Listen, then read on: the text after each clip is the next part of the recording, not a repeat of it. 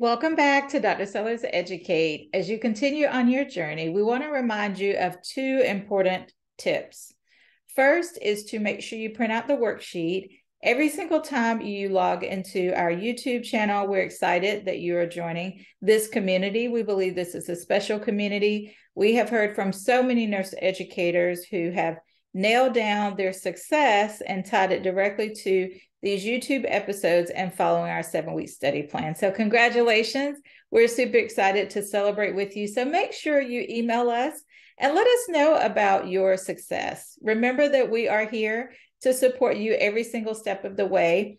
And even though your journey is going to be unique based on your personal experiences, we have a no judgment zone policy, and just know that we are indeed here to support you and to guide you and are available to consult with you. We have a 15-minute complimentary coaching session, or you can choose to schedule 1 hour with us where we will talk about your specific pathway to success. All right, so reminder number 2 is to make sure that you have all of your resources to help you close your knowledge gaps. If you have not been to the NLN website, they are your primary source of information about eligibility, as well as the content that you can expect to see on the CNE, CNE Novice, and CNE CL exams. That is going to be included in your candidate handbook. All right, so go to nln.org, and that's where you'll see all of the great information. At the very top, there's a tab called NLN Certification, and that is where all of the information is located to help you figure out what your next steps are going to be as you plan to sit and study with us here at Dr. Sellers Educate to close those knowledge gaps. And that's where you're going to go to schedule your exam. Those are the major tips for this episode. We are continuing on our journey to discuss and hopefully close knowledge gaps, or to validate for you that indeed you are very knowledgeable about educational learning theory. And we're going to focus on cognitivism in this episode. All right, so first, let's go ahead and take a look at a practice test question like we always do. That's really important. As you identify where your knowledge gaps are, you want to make sure that you are following a due diligence process and making sure that you are clear about where your gaps are. And most importantly, how are you going to close those knowledge gaps? So for our practice test question, it states, the learning experience is influenced by the teaching strategies chosen by the nurse educator. Which evidence-based teaching strategy is most aligned with cognitive learning theory? We have 4 choices here. If you want to pause the video and then come back whenever you're ready to continue the lesson, as we now transition to the content that we'll cover in this episode. When we look at cognitive learning theory, one great resource for you is going to be Billings and Halstead, Teaching and Nursing, 6th edition, starting on page 248. This is where you're going to see a summary of the cognitive learning theory, along with the premise of the why and what specific concepts and tenets are aligned with this learning theory. The implications for nursing education are over on page 253, and on table 14.1, starting on page 249, you're going to see the cognitive learning theory right at the top. It gives you a great description, as well as those practical uses, which we've highlighted here for you. What you want to do when you walk away from our snapshot is spend at least 30 minutes reflecting on the content that we've talked about. Okay, and part of that reflection is you thinking about where are you on that scale of competency.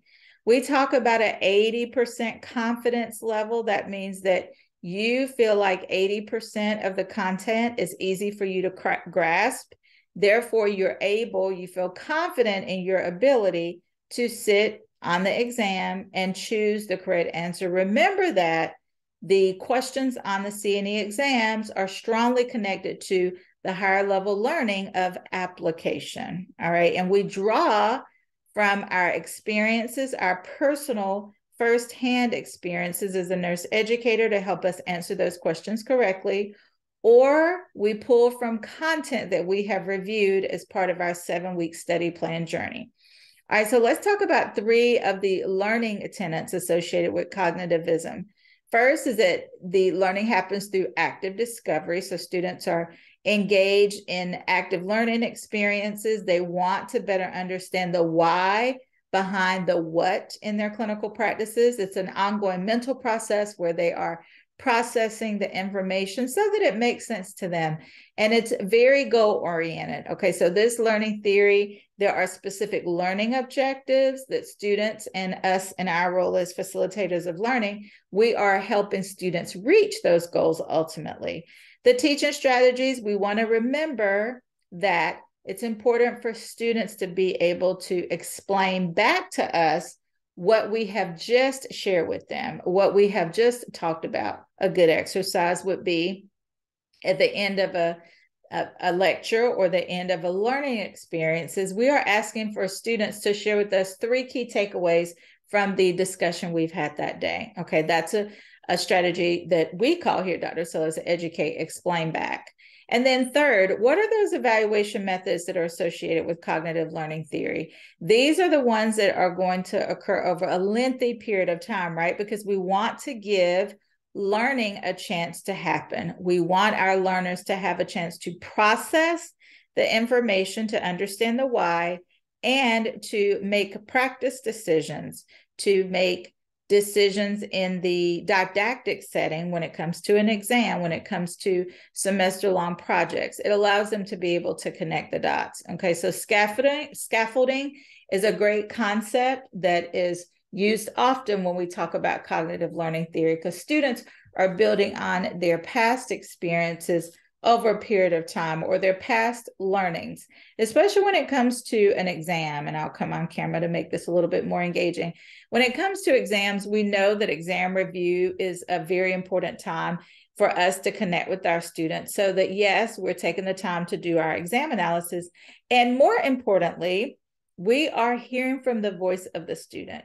What I really like about exam reviews is that it allows for engagement in that qualitative discussion, because we have the quantitative, right? That's what the exam analysis tells us. We have psychometric testing measures that tell us what the reliability and validity, what the different indicators are related to students' performance on each of the exam questions. Was the distractor effective? So all of those answers are in the quantitative results. Well, what about the qualitative? That's where we're able to sit down with our students from a cognitive learning theory standpoint, better understand what gaps they may have in their knowledge base and in their comprehension of content that we have shared with them. All right, so looking at those semester-long projects, such as a group project, is a great way to really evaluate if learning has happened over the period of time. All right, so let's go back and take a look at our practice test question. So the 4 choices related to the question of looking at a specific evidence-based teaching strategy aligned with cognitive learning theory. A is adding a self-evaluation of the learning activity. B is to integrate discussion board case studies. C, clinical post-conferences that connect to didactic. Or D, assigning individual practice time and skills and SimLab. All right, so if you chose option C, clinical post-conferences that connect to didactic, that is the best choice as a teaching strategy, most closely aligned with cognitive learning theory, right? Because students, again, are going to be able to process their decision-making as it relates to connecting the dots from what they learn in that didactic formal classroom experience and how they applied that learning that they developed in the didactic setting and put it into practice, right? That is scaffolding of learning, and students having an opportunity to think about that and to share and discuss perhaps some missed opportunities or what they did really well also. Is going to be able to align with the cognitive learning theory the best. So if you questioned whether or not it may have been A, let's just talk about that, adding self-evaluation of learning activity. Well, students' ability to do a self-evaluation really isn't the strong connection or the strong relationship to cognitive learning theory, okay? And then we look at B, integrating discussion board case studies. That's a good activity. Discussion boards are great. However, we want to be able to engage with our students, right, and have discussions about what gaps they may have and help them close those knowledge gaps in real time. Okay, so that's the value of that clinical post-conference, because it is going to be active engagement of the learning process and provide some clarity with our students as well about what they may have missed. And then assigning individual practice time. That's a great activity for students who want to focus on perhaps some individual activities.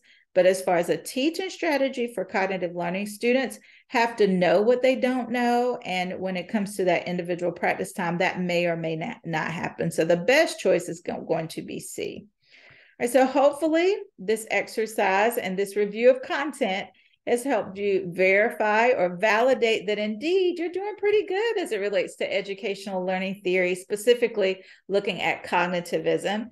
And if you were surprised to see some of the content here, or if it's still a little fuzzy for you, that's why you're going to spend 30 minutes focusing on content from Billings and Halstead. That is our primary reference to help us close knowledge gaps, specifically looking at table 14.1 and the entire chapter 14. If you have any questions, make sure you reach out to us. info@drsellerseducate.com is how you can reach us. And we have lots of programs and services available to you on our website, drsellerseducate.com. There is also right here in the description a discount code to join us for our monthly boot camp. We're starting up 2023, the third Saturday in January. We will meet every single month, and we're going to be talking about some great content to help you close those knowledge gaps with a more interactive activity. Okay, so we're excited to launch our new style of our monthly boot camp. We really think it's going to be time well spent for you on your journey. All right, so until next time, we hope you have a great one, everybody.